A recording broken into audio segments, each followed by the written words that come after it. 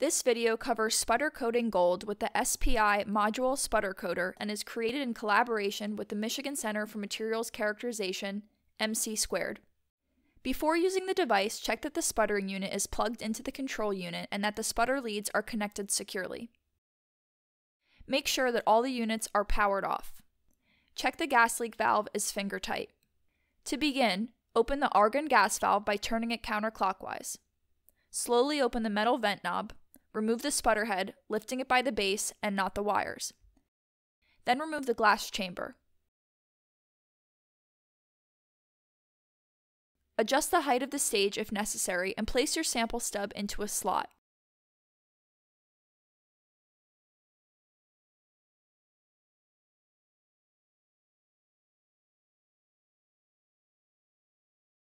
Check the O-ring to make sure it's clean. If it's dirty, wipe it with a clean cloth and isopropanol.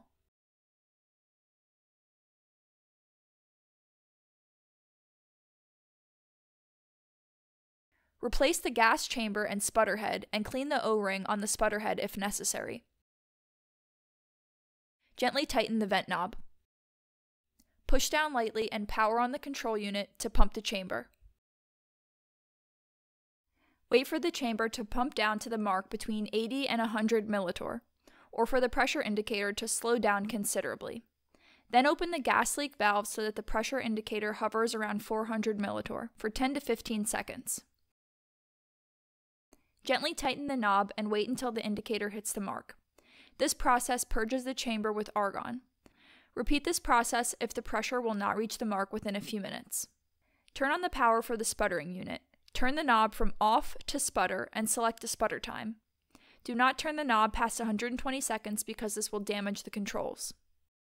This equation can help determine an appropriate sputtering time. D equals KIVT is an empirical equation relating film thickness to sputtering parameters, which are detailed in the plot. For this setup, which assumes the sample is 5 centimeters from the target and the sputtering environment is clean, you can achieve a typical layer thickness by sputtering for approximately 30 to 100 seconds. After you set the sputtering time, slowly open the gas leak valve so that the pressure indicator hovers around 200 millitorr. Click Start to begin sputter coating. You can adjust the leak valve if necessary to stabilize the current at 18 milliamps. You should see purple plasma inside the glass while the sample is being coated. The machine will stop after the set time has elapsed. When it's finished, turn the knob from sputter to off. Turn off the power and reset the time to 10 seconds. Close the gas leak valve and power off the control unit.